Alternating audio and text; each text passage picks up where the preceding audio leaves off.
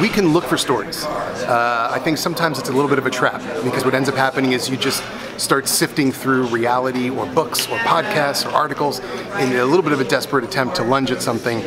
All I can say is it will find you. You will be looking in the weirdest place and not for a story, and something will grab you.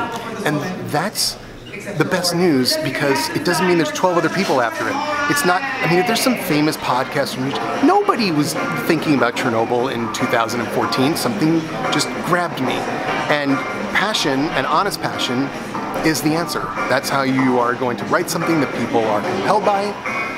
So just wait, keep your eyes and your ears open, receive, and when something gets you excited, go for it.